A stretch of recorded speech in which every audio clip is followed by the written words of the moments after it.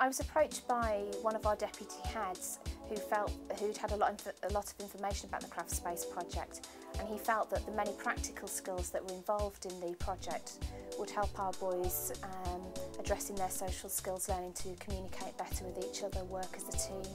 So it's just about trying to do things a little bit differently and working in a different environment and getting them to be able to work together to create something that they wouldn't normally be able to create. Today we embarked on a hands-on workshop with them where they were making items out of clay. So it's been very dynamic today.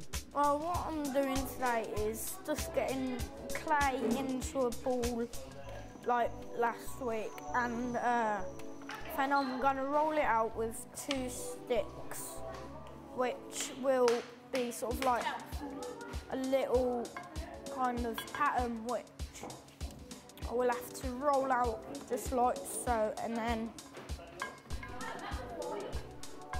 flatten it out a bit more. It was an opportunity for them to feed back the inspiration they'd gathered from the museum last week into creating small vessels and tiles this week. I'm going to use one of the things before as a template and then just go around it gently, just like so. I'm gonna pull it round here to make sort of like a package kind of thing. They're great. They're great boys. They've responded incredibly well. They quite like the idea that there's an outsider coming in.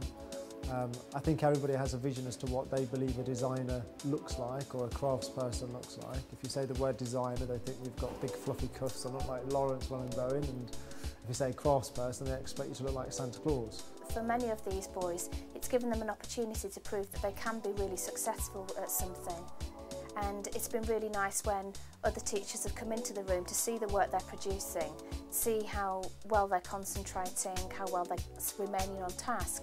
And these are boys that normally they just see in trouble all the time. Their behaviour initially didn't really improve at all. It was very much a case of getting to know what was going on, and that was part of what those boys were about, really, getting confidence in the people that were working with them.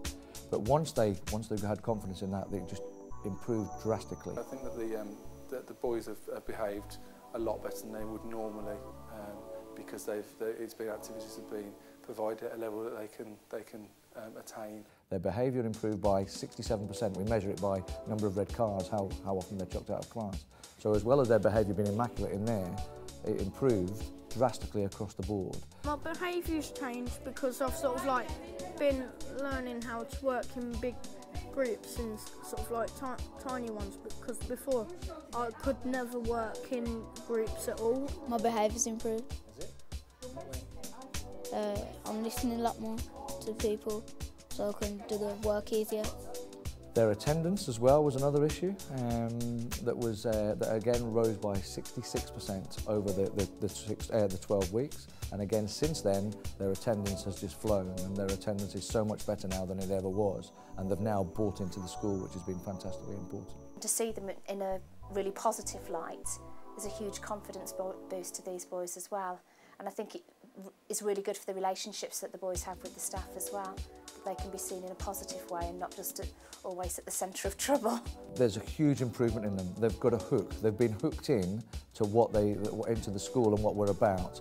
They've delivered some fantastic pieces of artwork that they had no confidence in themselves about at the start, to say that, well, we can do this.